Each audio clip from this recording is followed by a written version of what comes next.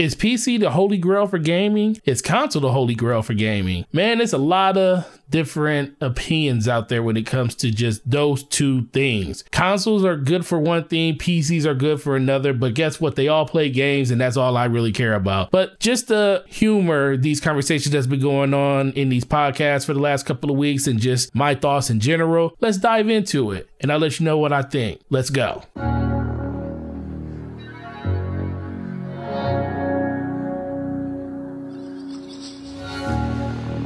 Before we get started, make sure you hit that like button, make sure you hit that subscribe button. It definitely truly helps out the channel a lot. And before we get started, go down into the comment section and make sure you let me know what was your thoughts on the first time you heard about this whole PC versus Xbox versus PlayStation conversation. Are you one of those people that are truly down for the PC? Or are you one of those people that's like, man, console for me and I'm gonna stick on that until I die or until consoles are no longer a valuable thing and I'm going over to PC then? Definitely want to hear what you guys got to say about that. This really isn't going to be that long of a video. It's mostly just going to be my opinions about why I like PC as much as I like it, but why I struggle sometimes to stay and be consistently playing on PC. Now, as you guys know, I play a lot of PC. I jump a lot between PC and Xbox. Not so much on my PlayStation because I really play PlayStation games when it's actual PlayStation games out. All my third-party stuff, for the most part, happens on the Xbox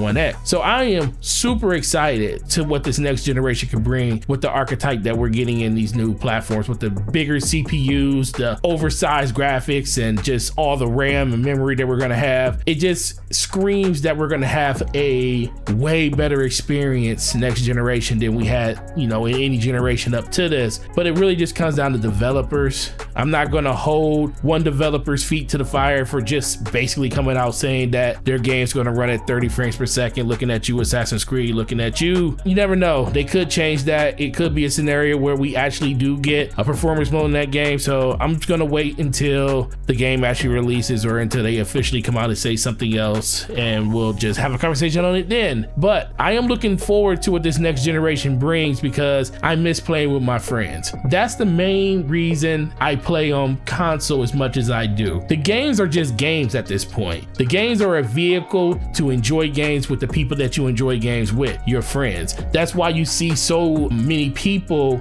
jumping ship to go from console to console, because maybe their friends are on a different platform and they want to play with those people. People just want to enjoy the games they want with the people they want. And that is honestly the number one reason why you should pick a system and pick a platform that is right for you based on the experiences you have with other people. Now, if you're a lone wolfer and you play games by yourself, by all means, get the system that's right for you and the games that you like to play. But for everybody else, don't let other people make decisions for you. This is a decision that you have to live with throughout the next generation. PC is a great option. It gives you the ability to unlock the potential of every game that you put in. Customization through the wazoo. It's a way of life on PC. You just want to get even more power. You want to squeak out those extra frames on your PC. But there's a downside to that though. It also comes down to being a little bit more expensive. Gaming already in itself is a very expensive hobby, but PCs have so much overhead that the price of entry can kind of be daunting compared to a console. And that's why consoles will always more than likely be the way to go for most people. I always tell people, yeah, man, you're going to enjoy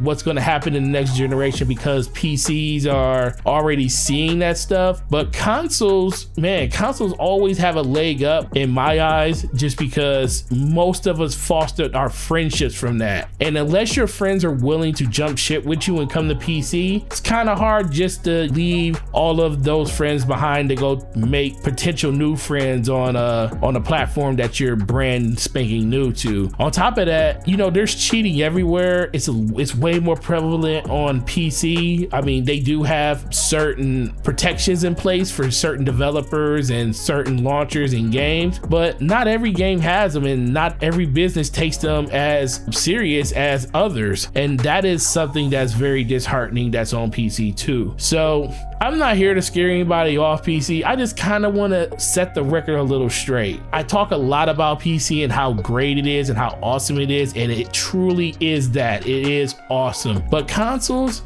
ain't nothing to be played with. They are here to stay, and they're going to make a lot of people happy this holiday, especially when they get a chance to visually see and feel what PC gamers have been feeling for over the last 20 to 30 years. And that's no joke. So I'm looking forward to seeing exactly how that's going to play out over the next generation. I'm waiting for Microsoft to finally release that price of this next system. PlayStation, don't know what they're going to do, man. I think it's going to get delayed, honestly. But if you guys want me to make a video about why I think PlayStation is going to get delayed, leave a comment down below. Say PlayStation get delayed, what you think, and I will surely make a video around that. Outside of that, guys, I really appreciate you watching this video. Like I said, it was going to be really short. I mean, 7 minutes isn't short, but it ain't 10 minutes because YouTube ain't giving no extra money if it's under 10 minutes. So I'm pretty much out of stuff to say, but I appreciate you guys watching this video. So much love on the last 2 videos, man. It's been very, very appreciated. I love it. Keep it coming, man. It keeps me energized to keep me making these videos. That's all I got to say, man. You guys have a great day. I hope you enjoyed your Memorial Day extended weekend. Be safe out there and be ready for Microsoft to drop some bombshells because I think they're coming in the next couple of weeks. I'll talk to you guys later. Peace.